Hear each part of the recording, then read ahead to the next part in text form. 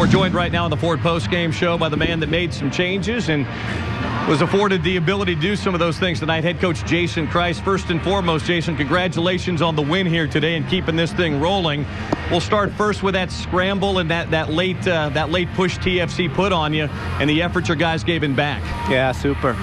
Everybody covering for each other, everybody willing to throw their body wherever it took and make plays for each other. So it's really nice to see them put that kind of effort in at the end of the match and walk out with all 3 points. Jason, over the years, we're so used to seeing a 4-4-2 with a diamond in the midfield. Today, you switched it up. You went with more of a 4-3-3 look. Is it because of the depth does that afford you the opportunity to maybe give us different looks of what could be a different lineups going forward? I think so. You know, as we say, the questions are always answered in the matches. We can talk about the chalkboard and talk on the chalkboard as much as we want. We can run through things in practice and see that we like it.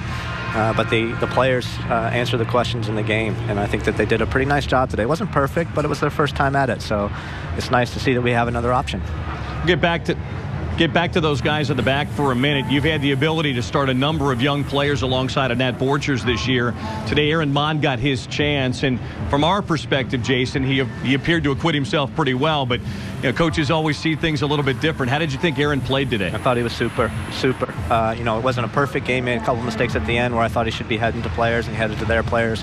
Caused us to have to look at second chances a little bit, but super reaction, because the last time he played, it was a bit of a struggle for him at home, and I thought this might be the right time. He had a good reserve match down in Phoenix for the guys, and I think he acquitted himself very nicely. Welcome Aaron Mon to the team.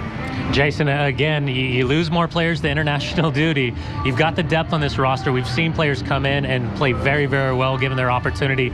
As you look forward, is this going to be more of the same for opportunities for players that maybe wouldn't have seen the field had these full national team players been involved? You look at guys like Lavelle Palmer and Abdoulaye Mansali now with Belchan leaving.